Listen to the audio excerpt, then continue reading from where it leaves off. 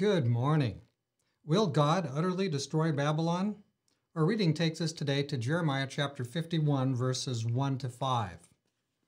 Thus says the Lord, Behold, I will raise up against Babylon, against those who dwell in Leb-Kamai, a destroying wind.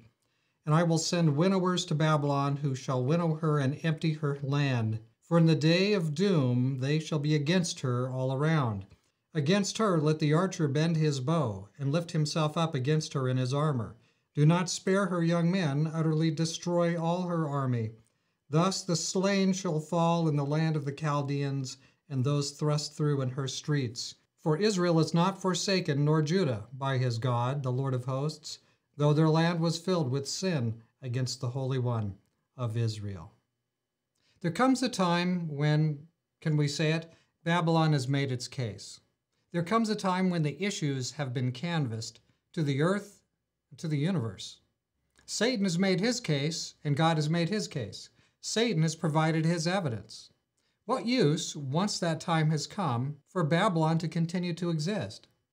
Now, we know the devils will always plead, give us more time. We just need more time. You're not being fair to us. We need more time to make our case. We know they'll make those kinds of claims. But most of the free beings in the universe have looked at all the facts, and by this time they've aligned on God's side. Once the cases have been made, once the evidence has been given, no purpose is served in letting abominations and atrocities continue. There just isn't any reason to allow it to carry on. There comes a time when, I guess we can say, God, who is the parent in the room, needs to just close down Babylon. And we see in our passage that in the end, God will not forsake his faithful. Verse 5, even though they've sinned, they have forsaken their sins, they have received his help and power, and they're on God's side of the question once and for all. They're changed people. Many times God gives reassurance to his people in captivity that this is a moment in time, their experience will not endure indefinitely. There comes a time of triumph for the kingdom of heaven. Oh, we praise him for this. We do. Let's pray. Dear Father in heaven, Lord, we understand that we need to do our part so that you can continue to make your case. You can provide the evidence the universe is looking for to see that once and for all that you are right, that the devil is wrong. Well, please, Lord, may we not stand in the way.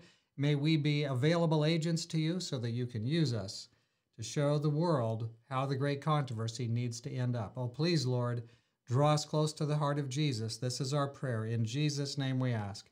Amen. Will God utterly destroy Babylon? God will utterly destroy Babylon. There are wonderful days ahead stretching out to eternity. Have a wonderful day serving the Lord Jesus.